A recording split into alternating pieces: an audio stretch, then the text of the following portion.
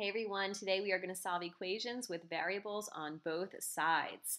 So take out your lesson worksheet if you have a copy. If not, grab a sheet of loose leaf paper, a pencil, and maybe a calculator so you can copy down the examples as we go through the lesson.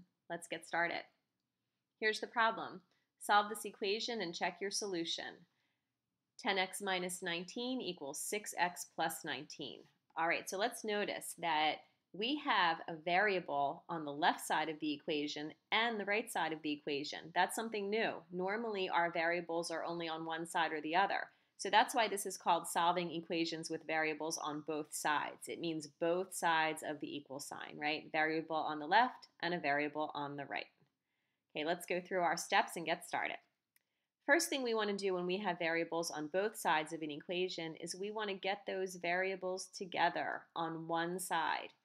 And to do that, we are going to add or subtract if we want to move terms across the equal sign. So I can't just say 10x plus 6x is 16x, right? We can't do that because they're not on the same side of the equal sign. So it's a matter of canceling one out. I can either move the 10x over to the right or I can move the 6x over to the left. I prefer my variables to be on the left side, so I usually cancel whatever's on the right side if I can. Since this is a positive 6x, I would subtract 6x on each side.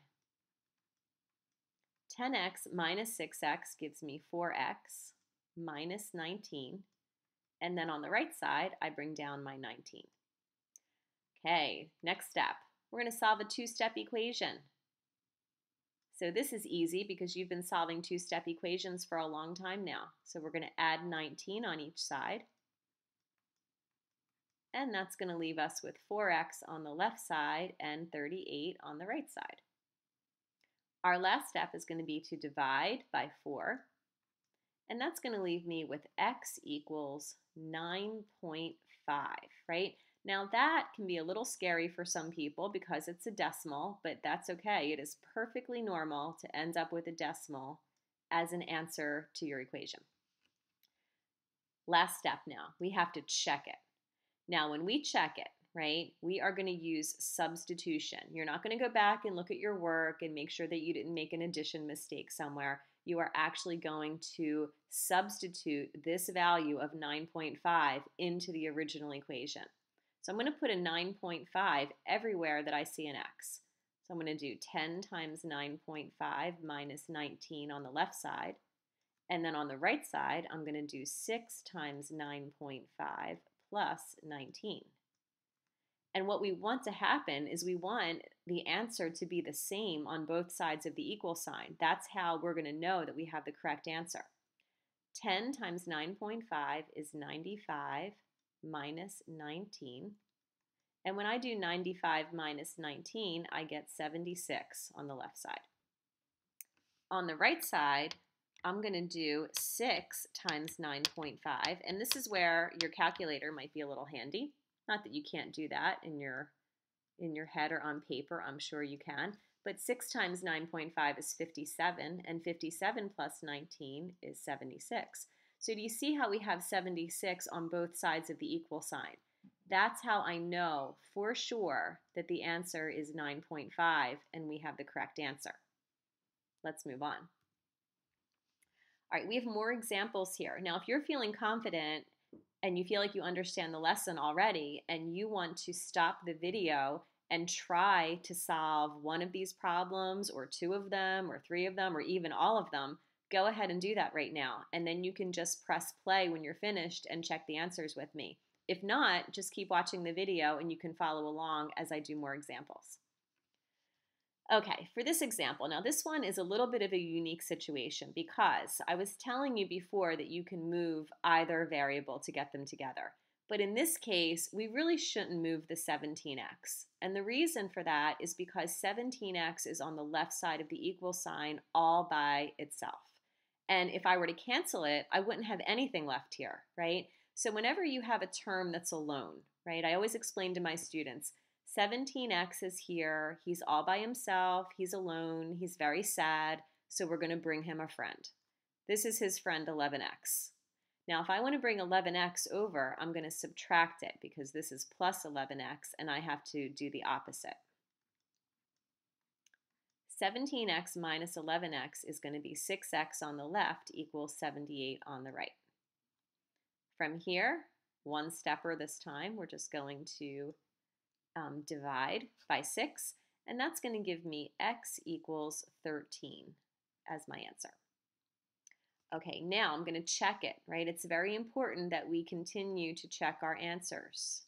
So I'm going to take this value of 13 and I'm going to place it into this equation everywhere that I see an x. So on the left side, I'm going to do 17 times 13. And on the right side, I'm going to do 78 plus 11 times 13. And we're going to see what happens here. So again, you might want to break out this calculator now, but 17 times 13 is 221 on the left side. And then on the right side, I'm going to bring down that 78 for now. And when I do 11 times 13, that's going to give me 143.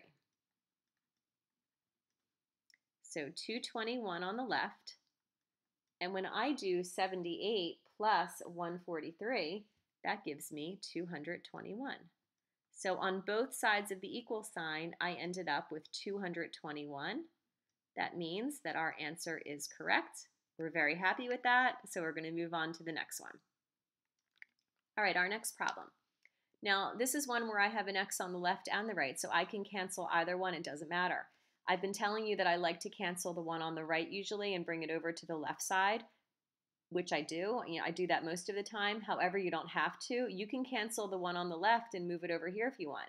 So I'm going to do this one that way just to show you that it's still going to work out, right? And I could do it one way and you could do it the other way, and we're going to get the exact same answer. It doesn't matter. So if I subtract x on both sides, I'm going to be left with 12 on the left side, and on the right side, I'm going to have 7x plus 47.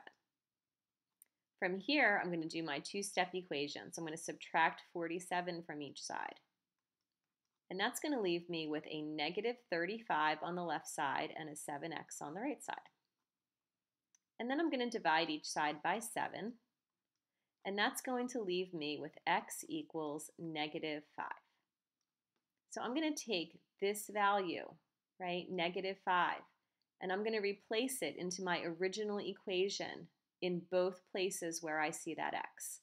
So on the left side, I'm going to have negative 5 plus 12, and on the right side, I'm going to have 8 times negative 5 plus 47.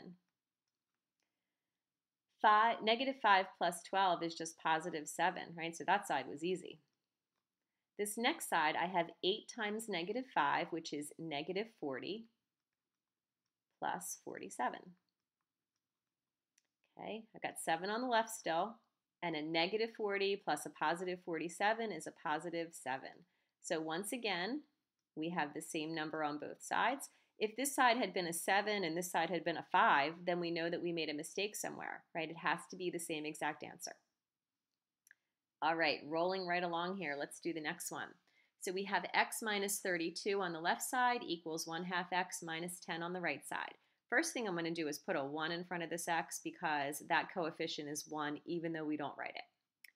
I'm going to start out by getting my variables together. So I'm going to subtract a 1/2 x from each side. Now, when I do 1 minus a 1/2, that gives me a 1/2 x. And I like to write my fractions as decimals when I can. A 1/2 is 0.5. So I just prefer working with decimals, right? And it doesn't matter. It's the same value. If you wanted to keep that as 1/2 x, like a fraction, that's fine too. Two-step equation. I'm going to add 32 on each side. So that's going to leave me with 0.5x on the left side equals, and on the right side, I've got 22 now. Now I'm going to divide each side by 0.5. And when I do 22 divided by 0.5, that's going to give me 44. All right, let's check this 44 and see how we are doing. On the left side, I've got 1x, right? That's just 44 minus 32. And then on the right side, I have a half of x, so half times 44 minus 10. 44 minus 32 is 12. And on the right, half of 44 is 22 minus 10. Well, 22 minus 10 does equal 12, so we end up with 12 equals 12. Both sides are the same, so we have the correct answer again. All right, our last example, here we go. Now this has a little bit of an extra step. Look at this. We have some like terms over here. So I'm going to start out by adding the 2x and the 3x together before I do anything else. And that's going to be 5x minus 8 equals 2x minus 29. I'm going to get these variables together. So I'm going to subtract 2x from each side. 5x minus 2x is 3x minus 8 equals negative 29, right? Be careful. When these x's cancel out, this negative sign sticks with my 29. It comes down as negative 29. Two-stepper, add 8 on each side. And that's going to give me 3x equals negative 21. And then I divide by 3, and I'm going to end up with x equals negative 7. As always, though, I'm going to check to make sure that my answer is correct. So I'm going to take my original equation, and everywhere I see an x, I'm going to put a negative 7. So I have 2 times negative 7 minus 8 plus 3 times negative 7 on the left. And on the right, I've got 2 times negative 7 minus 29. 2 times negative 7 is negative 14. Bring down that minus 8. 3 times negative 7 is negative 21 equals. And on the right side, 2 times negative 7 is negative 14 minus 29. All right, negative 14 minus 8 is negative 22. And negative 22 minus 21 is negative 43. On this side, negative 14 minus 29 is negative 43. So we ended up with the same number on both sides of the equal sign, which means that once again, we have the correct answer. Hopefully you're feeling good about solving equations that have variables on both sides. If you need to go back and watch the video again, feel free. And if you still need help, you can reach out to a classmate. And of course, you can always ask your teacher. I'll see you guys next time.